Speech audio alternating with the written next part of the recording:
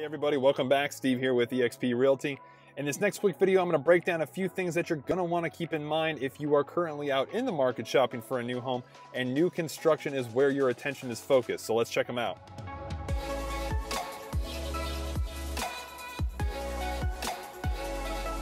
All right there, my friends, as mentioned, if you are shopping for a new home and a new build is what you're going after, here's some things that you're going to want to need to know. Upon starting your search for a new construction home, take a realtor with you. It'll cost you nothing to be represented by a buyer's agent, and in most cases they can assist you in the transaction process the same way they would a resale. Also, they're going to represent you with your best interest in mind. If you don't have the luxury of taking a real estate agent with you, just be aware, don't sign any paperwork or any forms, as you may actually be waiving your right to be represented, and in some cases then have to proceed through the transaction on your own. Some people think that by not having a real estate agent, you can actually save in the sales price in some way, shape, or form. This is simply not true either, as most builders factor in real estate commissions as part of their sales price. Some new construction communities will have a sales office with sales agents on hand. This is all good, but just please be aware those sales agents are employed by the builder and have the builder's best interest in mind. As a consumer, when you buy a home, you try to buy the best home for the best price. However, with the builder, they will try to sell their homes with the best return that they can get on their investment. Not all homes in a community are going to be the same. In some way, maybe that corner home, that home on the corner has an easement running through the back. Or maybe there's a particular home that isn't on as big a lot size as some of the other ones. Or for some reason or another, there's a particular home in the community that just isn't up to par with the rest. Again, just be aware of these factors. Next tip I can give you guys is find out what incentives are offered by the builder. Now, what I mean by that is every builder may offer something different.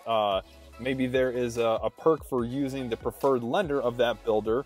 Maybe you can save on closing costs. Maybe you can get a title policy included. Maybe there's something to do with extra appliances included.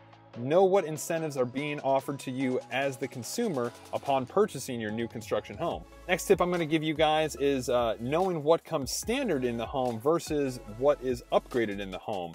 Now, especially in new construction communities where there's a couple of models maybe available to take a look through, please be aware, don't fall in love with that model home, as in most cases it is upgraded to the T. There's a lot of things that will be included in that model home that you will not get without spending the extra money in your base home. I mean, this is where a lot of builders do make their money as far as upgrades go and whatnot. So again, just maybe take a pen and paper, jot down, what is in fact included versus what isn't. Next tip I can give you guys is if you are planning to upgrade on the home upon getting into it, don't over upgrade on the home. Now, it is very easy to spend in a home showcase or a design center easily in the area of $20,000, $30,000 worth of upgrades. But here's the thing, with any given community, there's a certain cap on the price that you can get upon reselling that home, and you may not be able to recoup the price of the upgrades that you put into it. If you're getting into a home with, maybe this being your forever home and no desire to sell upon down the road, just be careful of the upgrades that you do put into it and just choose wisely. Next tip I can give you guys kind of goes back to the first tip I had mentioned, is just having a realtor that's going to be able to help you throughout the builder inspection process or home inspection process.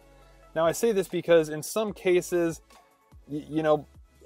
builders hire people that make mistakes too. In some cases, maybe the brickwork on one side of the home isn't cohesive with the other, or maybe there's something that will pop up that could cause a delay in the process, especially if you're trying to stick to a tight time schedule as far as transitioning from one place to another. Also, if you are getting any upgrades, maybe there's a mistake made in the upgrade process.